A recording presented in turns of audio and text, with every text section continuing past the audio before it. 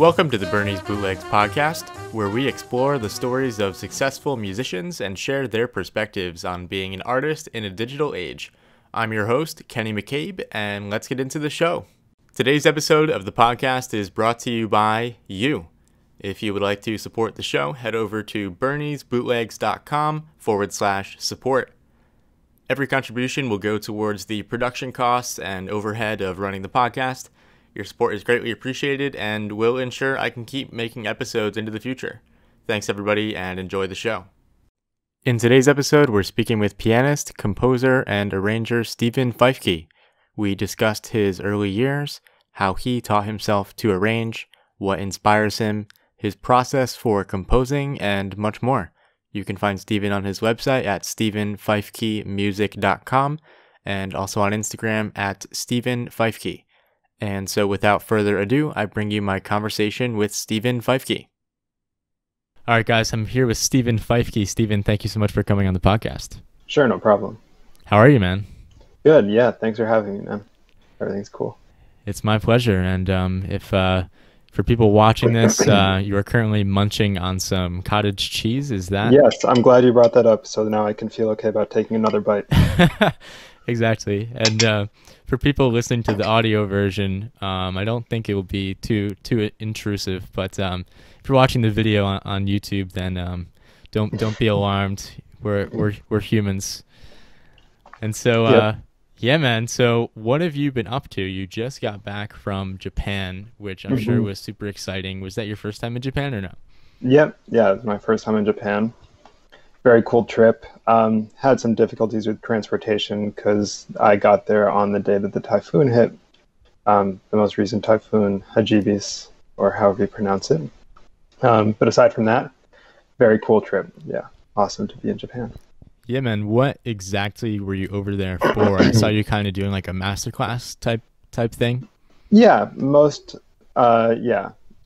performances. I think we did 3 master classes while I was there, and then I was a guest with 2 big bands. So I was conducting and playing my music, and then I was the person who put the tour together, Tomohiro Mori, a drummer who lives in New York, went to Berkeley, but was born and raised in Fukuoka in Japan. Put together a trio with Luke Selleck on bass and myself on piano. So yeah, very fun musical trip as well as a great hang. Yeah, man, absolutely. And I understand you're battling some jet lag at the moment. So if anyone listening to this finds that you sound mildly unenthused or mildly, I don't know what the right word is. I get that a lot, actually. That might not have to do with the jet lag. Doesn't mean I'm not enjoying our conversation. Perfect. Yeah, I just wanted to put that out there in case the jet lag is coming off in any kind of subtle way. I'll do my best to accommodate for that. Yeah, man. So I wanted to start with kind of your background and where you're from and all that sort of stuff, because I'm always interested in kind of where people come from and how they make it to New York, especially because New York is just a complete mixed bag of people from every location. So what is your story of how you arrived there?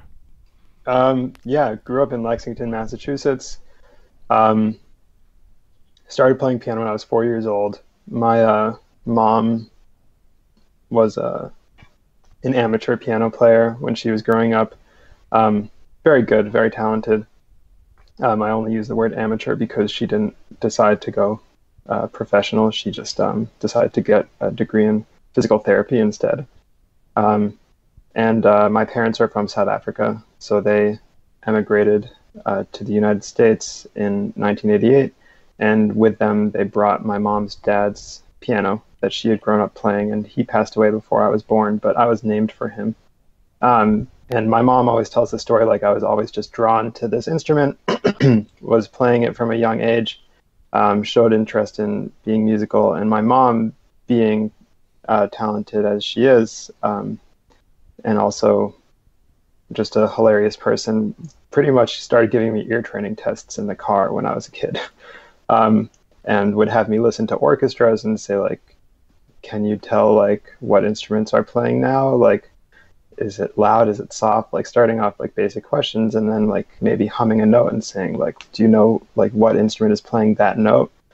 So I was kind of just around music from a very young age. And my dad was in, well, he is an optometrist, but when he was growing up, he was in a wedding band as the drummer. And so he's, you know, both my parents kind of have musical capabilities and affinities. And even though I didn't grow up in a strictly musical household, I've been around it for my entire life. So even in my 5th grade yearbook, I'm pretty sure, actually I'm 100% sure, I literally wrote either I wanted to be a professional baseball player or a professional jazz pianist.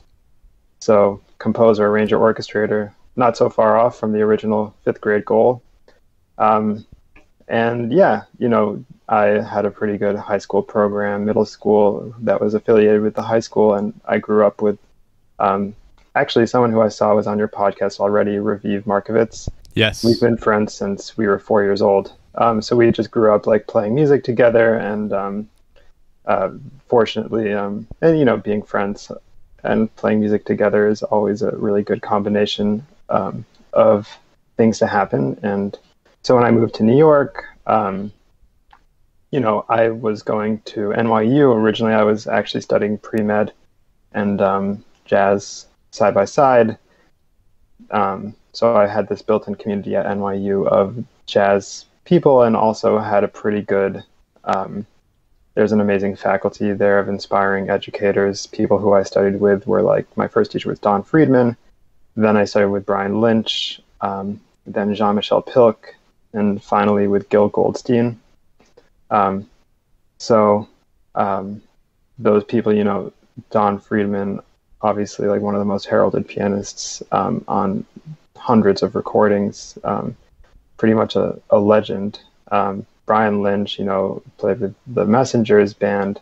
Both of those guys really helped me get my chops together in terms of knowing my history and learning a lot of language. Jean-Michel Pilk was awesome. I mean, he's, I think, literally a rocket scientist. I think that he was working as a scientist and then he became a pianist later on in his life. I don't know if that, I mean, pretty sure that that's true. We'll have him on the podcast. We'll get him to clarify. It sounds ridiculous, though, but I'm pretty sure that's true. Anyway, he, you know, studied like more like of the philosophical side of music, and then when I studied with Gil Goldstein, we were studying Gil Evans scores and you know, studying Gil Goldstein's own scores and working on my scores. So as far as my musical path with my educators, that was my early formation. But of course, on top of that, I was you know, playing around town as much as possible, going to the sessions. When I was a freshman, I was going to the sessions a lot. I pretty much stopped after that. Somehow I just couldn't keep up with the late nights. And, you know, I had some friends and I would play sessions with them on occasion, but I was also interested in booking my own shows and writing my own music since before I came to New York even.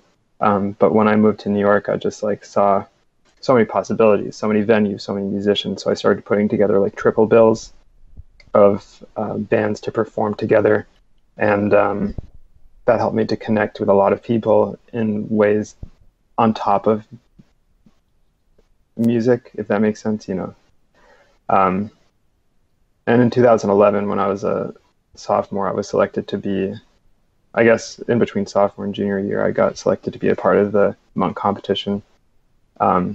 And whatever connections I had sort of made before then, even though I hadn't won the monk competition, it solidified a lot of those and expanded my already growing network of musicians on top of my friends who were musicians. So that's kind of how I came to be in New York, like why I wanted to be in New York and my journey at the beginning of being in New York. Yeah, man. So you end up at NYU, but had you applied to any other schools, and how did you decide on NYU? Was New York kind of always in your sights, or how did that come about? Actually, NYU was probably one of my last choices for schools to go to.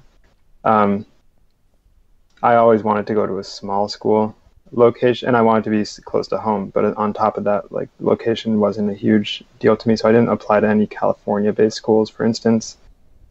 New York City is about a 3.5-hour drive from Boston. So when I applied to all of the schools, and I hope no one from NYU watches that and feels like slighted somehow, because ultimately I'm so glad that I went to NYU. It really helped me grow as not only as a musician, but also as a person and as a professional.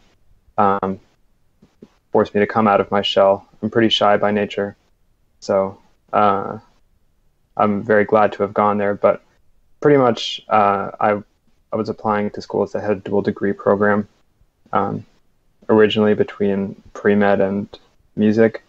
But as time went by in college, like, not only did I realize that I wanted to mainly only be a musician, but I also realized that a degree or a focus like pre-med, because it's not a specific degree, so I guess like a degree like biology or chemistry with a pre-med track, was going to take up way too much of my time to accomplish some of my musical goals that I started to have and professional goals that I started to have. So I switched somewhere along the way, first to math and then to economics. And I never actually finished my degree in economics. I'm one class shy of a major, but hasn't seemed to hinder me thus far. But I have a minor in economics. My parents always encouraged me to do something aside from music, just in case. Yeah, definitely, and I think that's pretty common. You know, your parents definitely want you to oftentimes have a backup plan, as my parents put it anyway. But you know, there's definitely a lot of different ways to do it. So when you're at NYU, your first couple of years, you start to become interested in, you know, composing your own music and all this sort of thing. And how does that grow from wanting to just write your own songs, which, you know, almost every musician does or will do at some point? How does that grow into wanting to arrange professionally and arrange for different formats like a big band, and then you later went on to make a septet and all of these different formats? How did that grow into that? Right. So I guess when I was younger, rather in like fourth grade or so, I had a teacher who was pretty instrumental in getting me to start writing. It didn't start to happen in college. It really happened earlier. And she would have me like write down instructions on like a piece of paper in words, saying like, instead of writing down the notes, like how a piece would be played, so I could play it identically every time. And then she would have me transcribe people, and like she started having me like get interested in forms of pieces, like on more than just AABA. So that's kind of like, the more I've thought about it, that's kind of where everything has stemmed for me, is like writing music. So how does it turn into arranging music? Is that what was that for a large ensemble? Is that your question? Yeah, a large ensemble, or like the septet, you know, because one thing to just write songs and play them, Right. and it's another completely separate thing to arrange, and especially arrange for a large ensemble.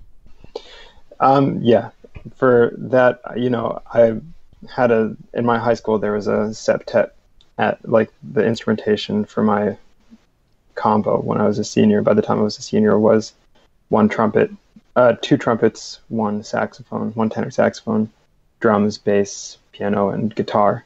So I was like writing a lot for that group because I wanted to, because I liked to. And I was also like starting to get curious about like how to write for a big band. And I was writing charts in high school, but never felt confident to bring it into the band to play. But I just started adding more and more instruments, you know, and like once I had my septet, I was like, you know, I'm really hearing more colors here. And then even at a certain point, I remember thinking to myself, you know, like maybe I don't even want to play piano in this. Maybe I just want to conduct it. I love playing piano. I love conducting. It's just two different things, you know. Easier to lead an ensemble and shape certain dynamics, cue certain parts, whatever, from the front of the band versus from the side of the band. So, yeah. So you're already kind of starting to arrange, for the septet. There was a septet at your high school. Am I understanding that correctly? Yeah, not identical instrumentation to mine. Mine is trumpet, alto, tenor, frontline, Right. and the one at the high school was 2 trumpets and 1 tenor. So was there a particular mentor or any books or resources that you were utilizing in high school in order to figure out how to go about arranging for a septet? Because there's a lot of younger musicians that listen to the show and watch the channel who might be in high school or in their first few years of college and are wondering, how do you teach yourself how to arrange for a septet or a larger ensemble? Yeah. Trial and error. I didn't have any books in high school. I think the first arranging book I got was when I was a junior in college, and by that point, like, I'd already sort of figured out a lot of what was being talked about in the book. I think that probably from just like having a certain facility at the piano, and then like garnering small amount of knowledge of how the instruments worked. How high can a trumpet play, for instance, how low can a trumpet play? I started to get a good idea of like what worked, and like, because I had already been playing piano at a certain level, like I already had some sounds that I knew that I liked that involved more than one chord. So any advice for people trying to get into arranging, like, just do it, try, see what works, see what doesn't work. And what doesn't work is oftentimes more frustrating and more exciting at the same time. Don't be afraid to go back and fix, quote unquote, fix what doesn't work, or even like try and mess with what did work. See if you can change how you did that. But ultimately, it's just like anything else. The more practice you have doing something, the more experience that you gain, and the more failures that you stack up, the more intentional your successes become. Now, were some of these sounds that you were hearing and trying to attain through your arranging, are these sounds that you were trying to, or that you absorbed through listening to other similar groups, or were these just things that you were hearing from scratch?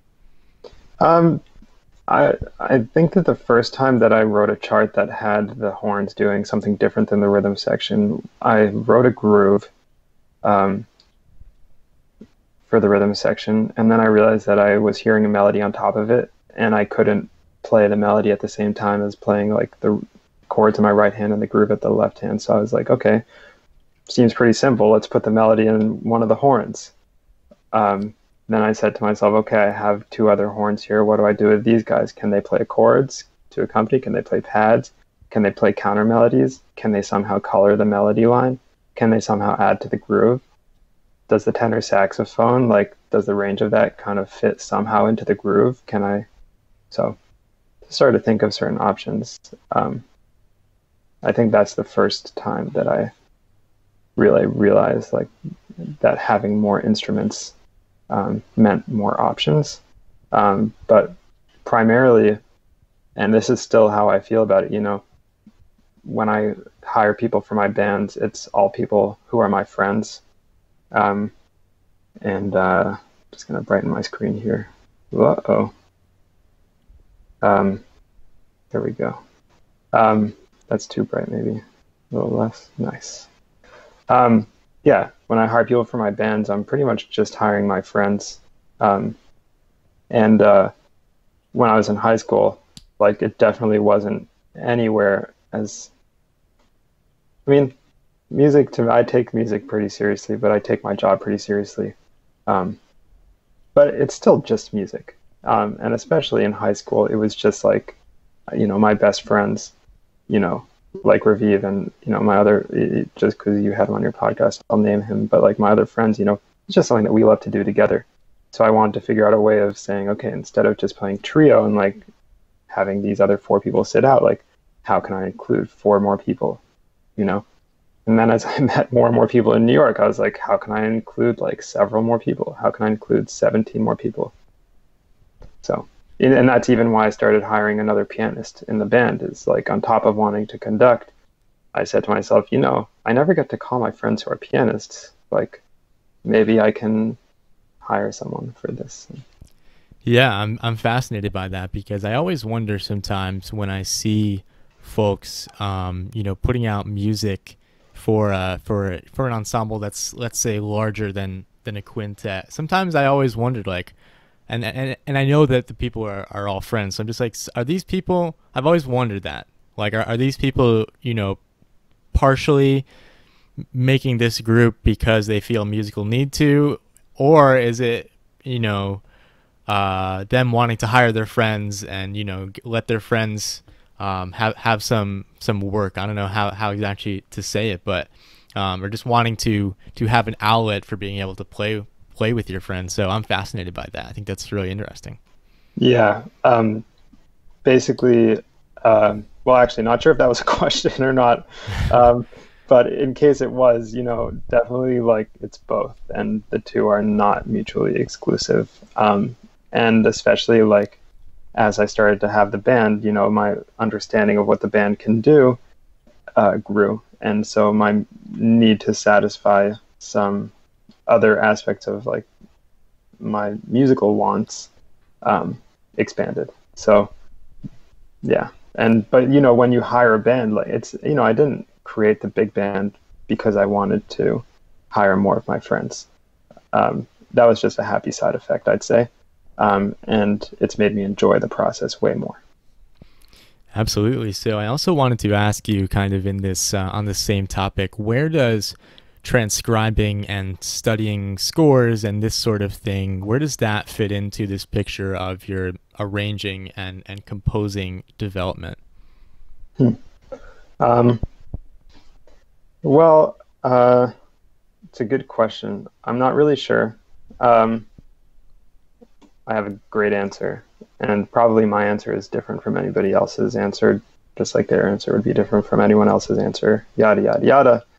But for me, it was really, Gil Goldstein apprenticed with Gil Evans. So he had like handwritten manuscripts like of Gil's sketches, and be like, yo, check out what Gil is doing there. Like even in the sketch, he already knew like what he wanted to happen on the, like where he wanted the trumpets to go, where he wanted the saxes to go, stuff like that. So that was eye-opening. And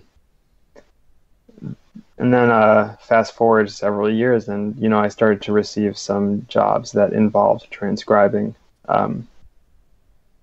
anything from sextet stuff to big band stuff. And yeah. So I remember there was one project I did.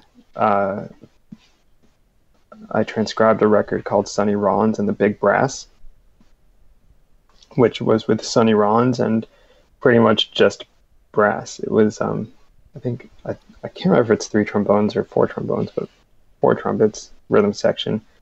Ernie Wilkins did the arrangements, and it was just really, really cool. It took me forever to get a lot of the notes right. But then the second chart that I did was easier. The third chart was way easier than that. And by the 4th chart, I really like started to figure out like, how is Ernie Wilkins writing this? How is he making this instrumentation work? How is he making the brass sound full and supported? And I remember that being like a really, really big lesson for me. But more than that, just transcribing in general is just such a good challenge for your ears. On top of transcribing, the more you listen to music, the more different kinds of music you expose yourself to, the larger that your palette gets, like your painter's palette of whatever colors that you have. You have your blues, your reds, greens, yellows, whatever. Like maybe that's, like mutes, flutes, clarinets, whatever whatever you want, like thin chords, open chords, closed chords, dense chords, polychordal stuff. Yeah. And so the more that your own vocabulary expands. Yeah, so sorry, just a combination of transcribing and listening. It's probably. Yeah, man. I would highly recommend those two things to anyone, and it's something that comes up over and over again, and especially in the podcast that I did with Glenn Zaleski. He's done a lot of transcribing, in various contexts, and and pretty much anyone will discover this. But he basically put it, you can spend an hour on 3 seconds, or you can get an entire solo or an entire tune in an hour, but it definitely gets faster as you go. And so definitely do not be discouraged by it taking a very long time in the beginning, I would say. Yeah. One of the topic that I wanted to get your thoughts on is music business, because you've obviously had a lot of opportunities to work with your own groups, do stuff under your own name and that kind of thing, kind of the whole leader thing, which most people will know if they've ever tried it is very difficult. It can be very stressful to book a tour or book all these sorts of things, because you have just so many factors and so many, different things that you need to manage in terms of booking your own group. So I was wondering if you could tell us what the most important things people should know about if they're trying to work specifically as a leader. Wow. That's a really tough question. I'm not sure that I'm the best person to answer that. All I can say is that for whatever reason, I was writing music from a young age, and that I wanted to play the music, and then I wanted to play the music not in the practice room. So I started to book shows when I could. Where I could, and because I went to NYU, I was already in New York, and so a lot of the venues that I was playing at, I was able to start building up my resume. Quote, not that a venue would ever literally look at your resume, but I was starting to build that up and build connections and play at places and meet different club owners and just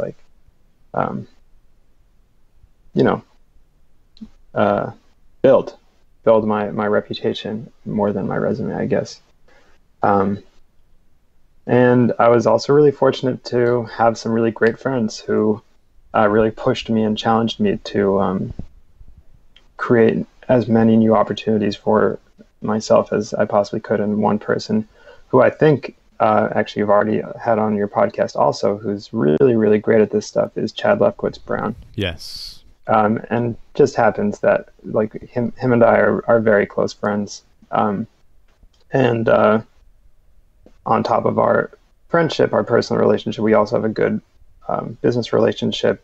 And he's very, very forward thinking in these regards.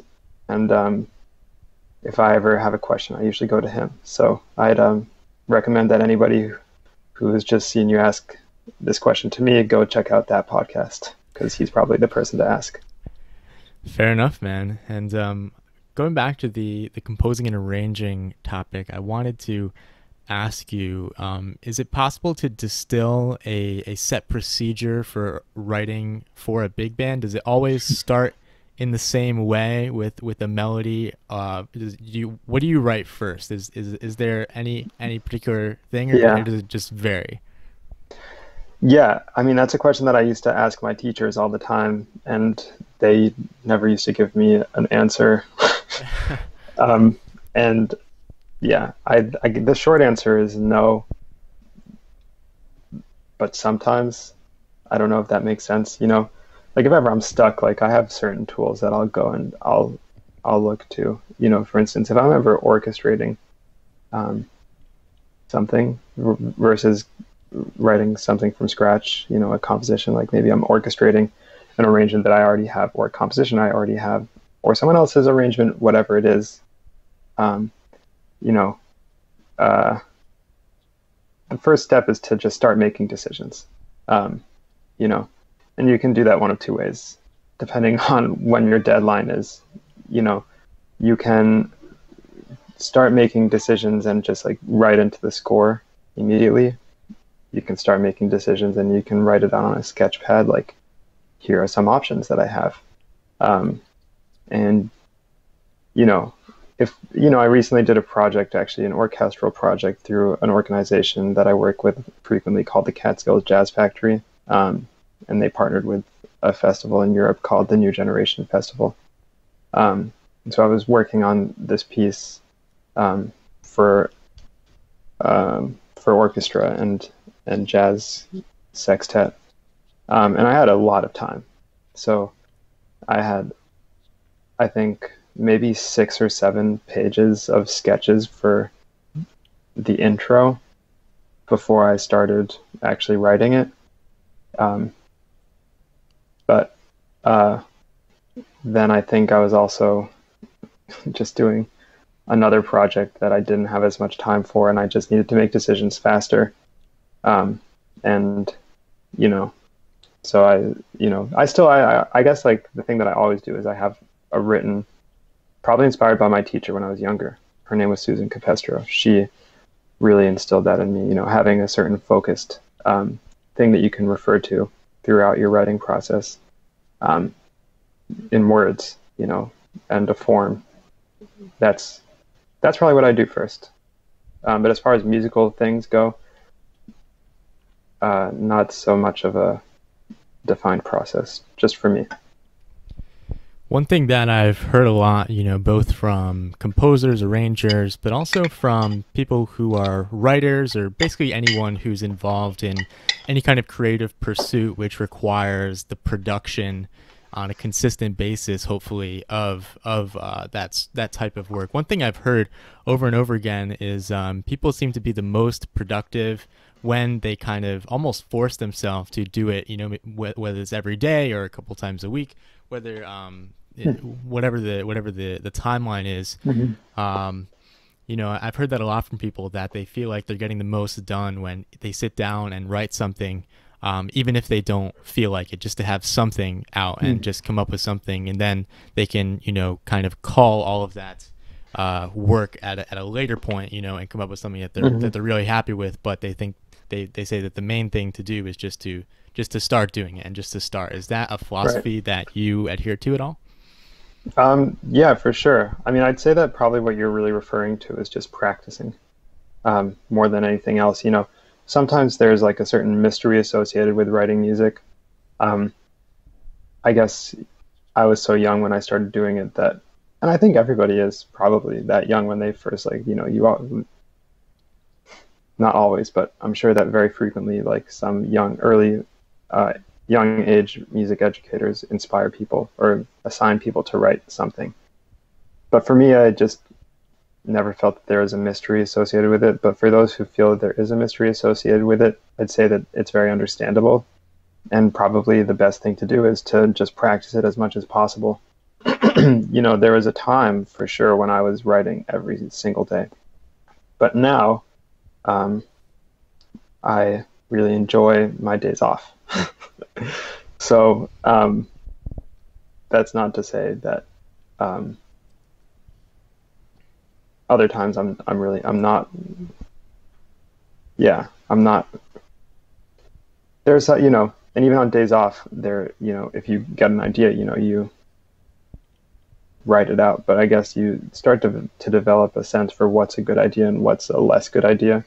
Like maybe instead of spending like 4 hours on something before you realize, you know, this isn't going anywhere, maybe you spend 10 minutes on something before you realize this isn't going anywhere. And as far as arranging and orchestrating goes, you know, that's something that you need to practice too. I can trace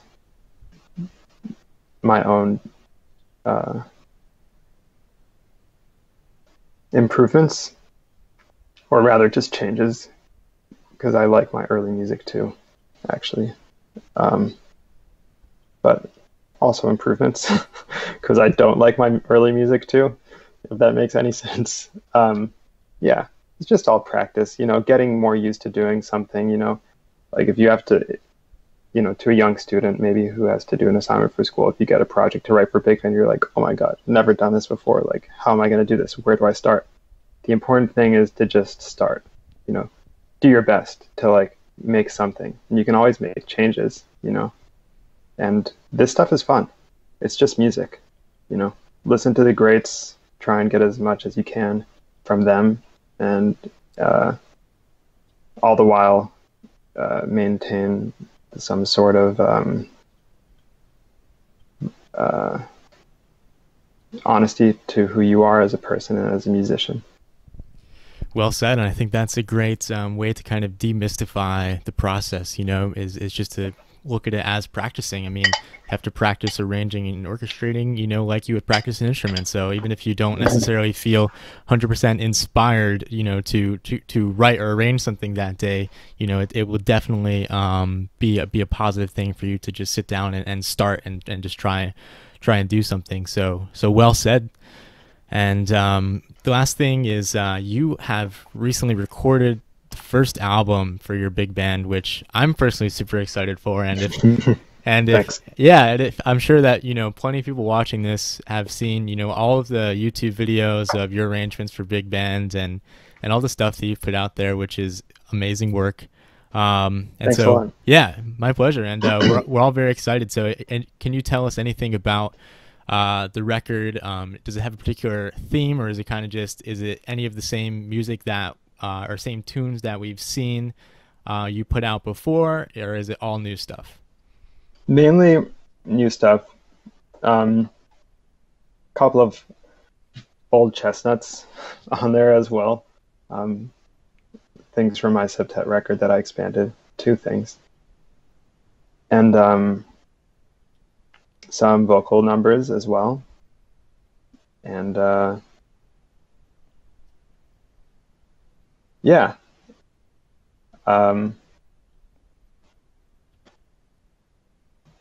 Yeah, I'm very excited too. I'm almost finished with the mixing process, and I guess soon on to mastering. Yeah. So people can expect that out at some point next year, I guess? Yeah, at some point next year. Yeah. It's definitely a process, and you don't want to vague. It's just exactly. You don't want to rush it. Like you said. Yep. But in the meantime, people can always check out your own record, which I believe is your septet, right? Mm-hmm. Yeah. Yeah. Remind me of the name so I don't mess it up. Yeah, it's called Peace in Time. Peace. Peace in Time. Right on, man. Great album. I suggest that everyone check that out. Is the best place to find out what you're doing? Is that your website? Yeah, website, Instagram, Facebook sometimes. Yeah. Right on. Yep. All those links will be in the show notes. And I think that's all I got for today, honestly, man. This has been really informative. I personally learned a lot, and this is one that I'm gonna probably watch over, a couple more times and see if I can learn a little bit more from you. So I'm totally grateful that you're willing to battle the jet lag and interrupt your cottage cheese eating to talk to us today. It's hardly even interrupted that. No, it's my pleasure. Really appreciate you having me. I think what you're doing is so cool. So keep it up. Yeah, man. And hopefully we can talk again sometime. Absolutely, man. Stay on the line for 1 second, and thank you so much again, Steven. All right. Yeah. Later, Ken. Thank you so much for checking out the podcast. Don't forget to subscribe wherever you happen to be listening to this. And if you enjoyed the podcast, consider giving it a 5-star rating on Apple Podcasts or your favorite podcast app. For more episodes, please visit BerniesBootlegs.com. Thanks again, and see you guys next time.